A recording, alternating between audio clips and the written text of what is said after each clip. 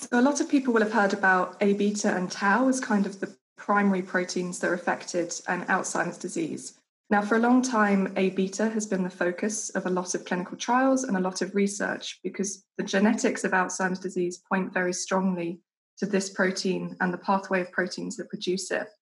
So A beta is known when it accumulates to be quite toxic to synapses, and we believe it can also have other roles in Alzheimer's disease progression, such as changing the way blood vessels respond or angiogenesis, for example.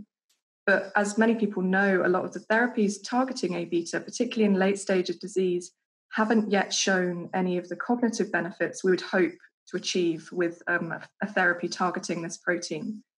So as such, whilst we still believe that A beta probably has an important role to play in Alzheimer's disease, it might be that this is at an earlier stage than we're currently able to target. So at the sort of trigger, if you like, as opposed to the actual smoking gun of the disease.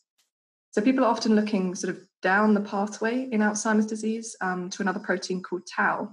Now, tau is a normal protein found inside all nerve cells that's responsible for lots of different things, but one of them is moving things up and down the long axon that we find in nerve cells, so axonal transport. But throughout the disease, this goes from being a soluble protein, which is hanging along at the axon, to clumping together to form large aggregates inside the cell body. Now, we know that when tau clumps together like this, it can be very toxic and it can induce a lot of different things, both at the synapse and also potentially with the immune system. But what we also don't know is how we should target that protein in terms of understanding the disease mechanisms. So whether getting rid of toxic tau is possible or whether we should be getting rid of all tau.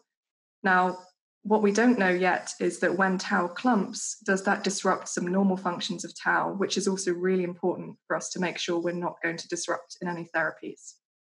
So ultimately, looking at both how A beta and how tau can affect the brain during Alzheimer's disease, and particularly the synapse, we might be able to develop therapies that target the toxic aspects of both whilst maintaining normal physiology as well.